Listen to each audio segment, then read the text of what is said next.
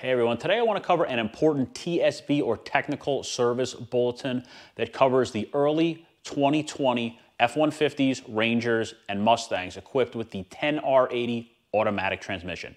Now this is a TSB, a Technical Service Bulletin. What makes this different from a recall is recalls, the manufacturers have to notify customers, and recalls never expire.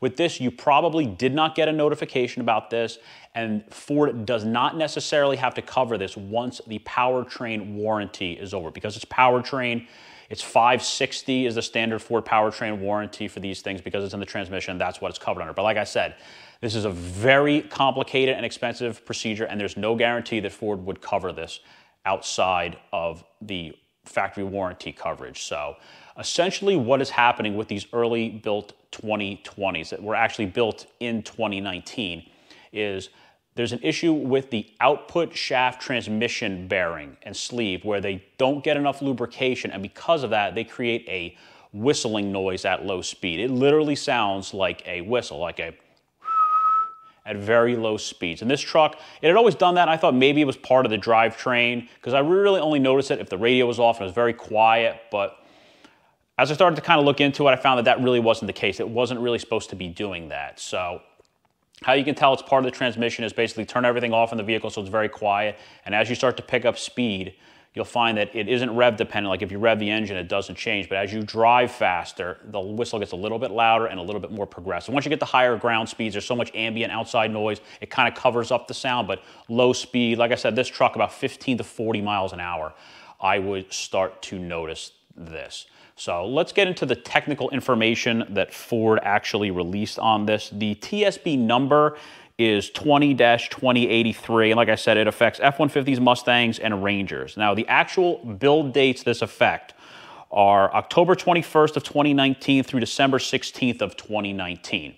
If you're not sure when your vehicle was built, there's a sticker on the door frame of every vehicle, and it will have the month and the year build date. But like I said, these are for very early 2020 models that were actually built in 2019. So check that sticker if you're not sure, and if you're still a little uncomfortable as to whether or not your vehicle is affected, just reach out to the dealer. They can punch your VIN in on their computer and find out exactly if your vehicle is one of the ones affected from the VIN. And basically, Ford basically says the same things that I just stated, that it'll exhibit a high-pitched whine noise coming from the transmission at low speeds during light acceleration and or coasting.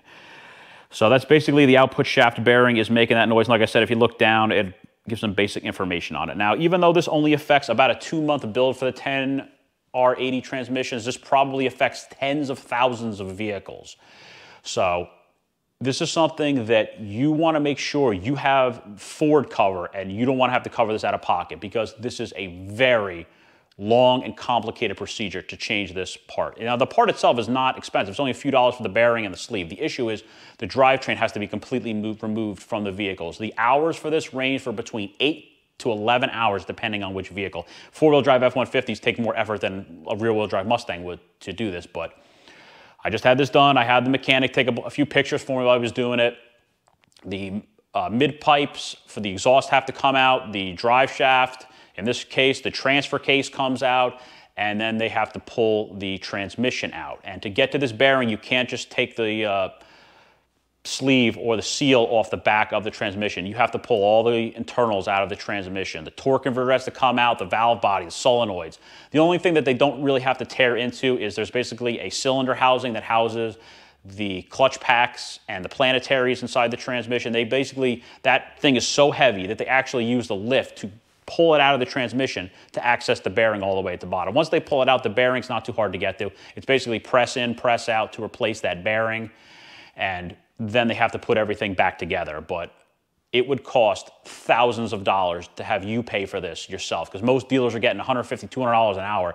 And if it's over a 10-hour job, you can see how this is going to get expensive really fast. And there's a whole bunch of other small parts that Ford says are one-time use only, little seals and gaskets that have to be replaced with that job. So this is something that, because the warranties for most people, these are over 3 years now as far as the warranty period goes. 3 years, and your mileage obviously may vary on this depending on how much you drive, but the window is closing to get this done. So I would highly advise you, at least if your vehicle fits into that build date, see if you're noticing that noise, and start finding a dealer that you trust to do this, because I was a little bit leery about doing this. To pull an automatic transmission apart that's extremely complicated, sometimes you can cause more problems than you fix by tearing into something so extensive and complicated. But fortunately, my local dealer, I have a lot of faith in them.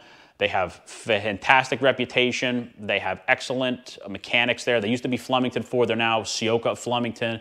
I know a lot of techs there, and I have the utmost faith in those guys because they've done some big jobs for me. And that's why it's really important to establish yourself with a dealer, especially if you buy a lot of Fords that you trust and have mechanics that are very competent. Go on the internet, talk to people, find dealers that are really good. So I drove the truck around. It feels fantastic. There's no differences other than that whistling noise being gone. And it's unfortunate that it has to be such a big job for such a minor part.